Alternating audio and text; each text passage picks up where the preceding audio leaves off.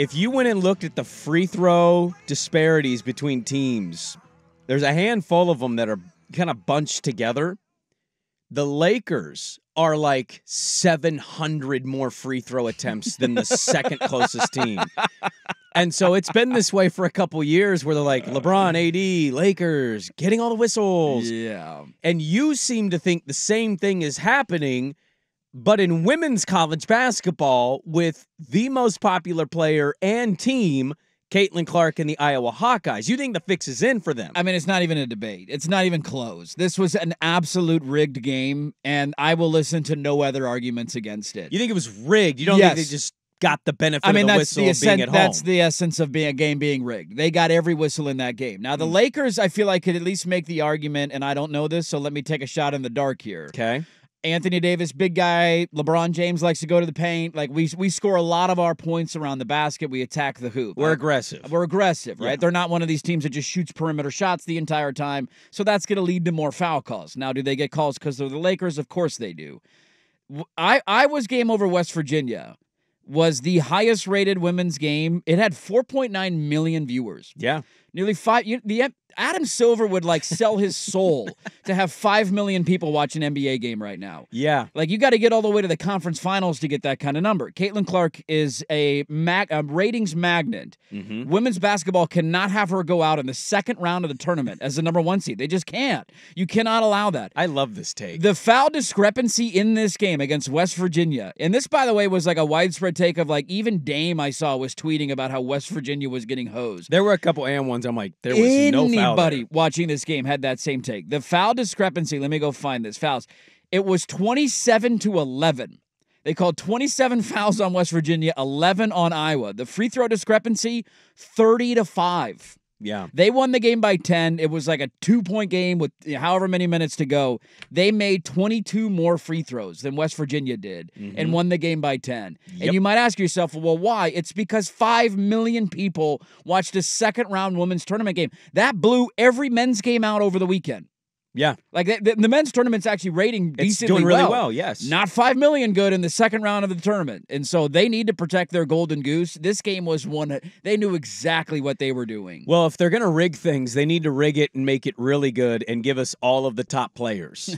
Like, you need to give us Paige Beckers. You need to give us Juju Watkins. I need Cameron Brink. I need Caitlin Clark. You gotta, if you're gonna rig it the right way to give us the best possible matchups. I gotta tell you too, since we're in the trust tree here, and their last game was rigged, I'm kind of turning on Caitlin Clark a little bit. No, there's definitely a feel, I think, nationally, because she's in all these commercials. When we talk about women's basketball, she generally is the person that's kind of the face of all of the conversation. Definitely the face. Hey, she's the greatest. I mean, there were people bothered when I brought up the fact that she broke like the scoring record. Well, technically, he didn't have the 3-point line. And I'm like, do you care that much? Who cares? Like, it's a cool accomplishment, okay? Yes. We can move on. So I think there's a little bit of that. And oh, by the way, like, even her dad gets upset watching her play, like, shut up. Shut up. And she's a competitive freak who's screaming obscenities all the time. Like, I can kind of see why you, and I think some of America, if they're watching and paying attention to this tournament, they're probably rooting against her. I mean, if she makes it to the Final Four, I'll give you a take right now. It will outrate the men's Final Four. That's kind of been something I'm curious about. Now, the men's Final Four, I believe, is on CBS, correct? Or is it TBS this year? I don't know if it's on. Let me look. If it's CBS, I think the men will actually outrate, but I do think the women can push. They'll be on ABC, though. They're going to be on ABC. So it'll be network television as well. Yeah. So it's not like, sometimes it's an apples to oranges fight of like they're on True TV and you're on CBS. It's a different can of worms. If they're on ABC and the men's is on CBS, I would still take Caitlin Clark because there's a chance they could play LSU in the Final Four, no, they'd have to get through LSU. Okay, that's right. I'm looking at the top end of the bracket. USC is in the other bracket. USC, Baylor, UConn, or Duke. So you could have Juju Watkins against Caitlin Clark in a Final Four, or UConn, Gino versus Caitlin Clark. Yes. I don't know if I was going to make it at this point unless they keep getting the benefit of the whistle because they were luckier in hell to win that second round game. But watching her complain and flop. I can't stand it. I can't stand it. Like, I didn't watch a lot of her in the regular season. I saw the highlights of the record-breaking moments. You're like, whatever, that's cool, and I'm not going to get upset about terminology of a record being broken. So it's like, all right, women's tournament's here. I watched a little bit of that game on Monday. I'm like, damn, they might lose to West Virginia in the second round.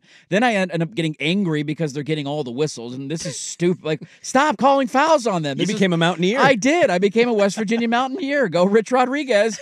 And then the whole time, she's just yelling and complaining and flopping. Yeah. And I can't stand it, man. And it's hilarious that a year ago, we all stood by her side, or not we all, but the general sports population. When Angel Reese did the get you one of these, the ring thing, and everybody vilified Angel Reese for that. Like, how dare you? And now a year later, Caitlin Clark's just this flopping, complaining villain, and I can't stand her. I got upset yesterday because the numbers came out, and I'm just happy people are watching basketball, men's, women's, like.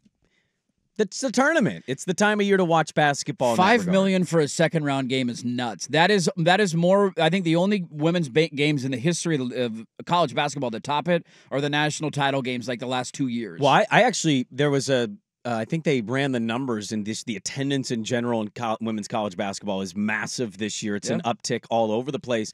That number was great. I wasn't shocked. The number that caught me off guard was Kansas USC with Juju Watkins. That game started at 10 Eastern, and it almost pulled 2 million viewers. That's wild. That's an NBA game. That's wild. That's insane. Yeah. And she's a freshman, and the good thing about women's college hoops is these players are around for 2-3 years, so it's like your Duck Final Four team. You get to know the team. You get to know the players. Like Oregon State, I think, is going to lose to Notre Dame.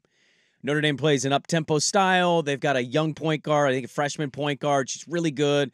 And I think they're going to lose. They were picked 10th preseason, so it's like you're playing with house money. Right, you're in the Sweet 16. What I find interesting and what I hate is when the other side of it creates the division. You don't have to care that much or love women's college basketball.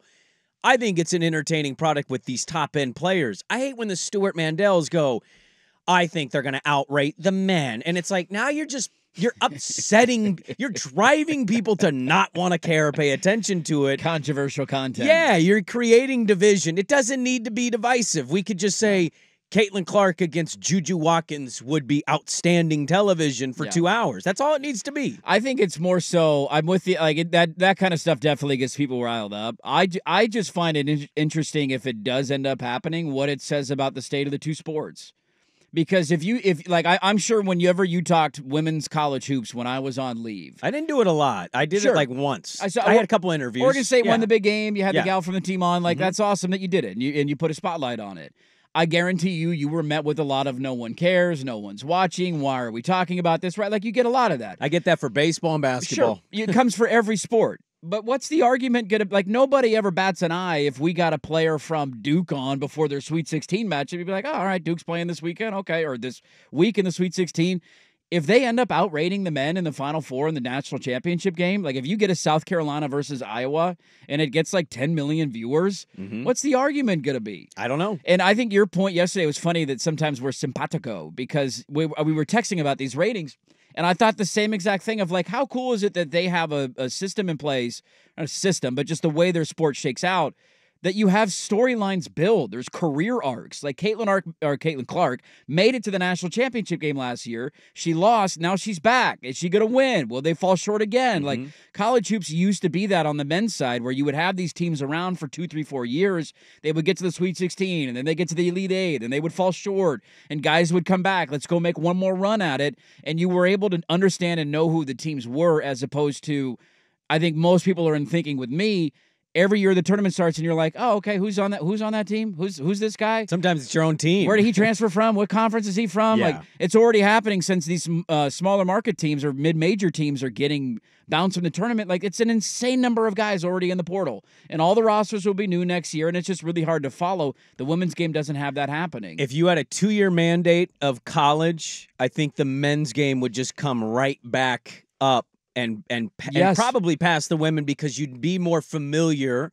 And for a lot of guys, they watch men's basketball more. I'm not oblivious to that. Of course. But having players around, men or women, I just think knowing the players, knowing the storyline, knowing what's kind of on, like the USC player, she might have her own Nike shoe and she's going to be a sophomore in college. She's on AT&T commercials. I think you can make a real argument she was player of the year. Caitlin Clark will win it, but I think you make a real argument for her, given USC was a one and done last year in the tournament, and the year before that they won like 10 games. They were terrible. But she's going to be back next year and probably the year after that. So, like, it gives you something to kind of look forward to as a sports fan. When is the Kim Mulkey story coming out?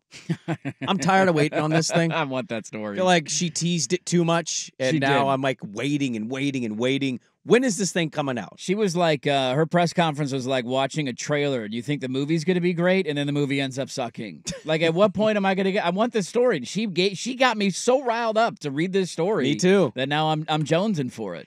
What do you think it's going to be about?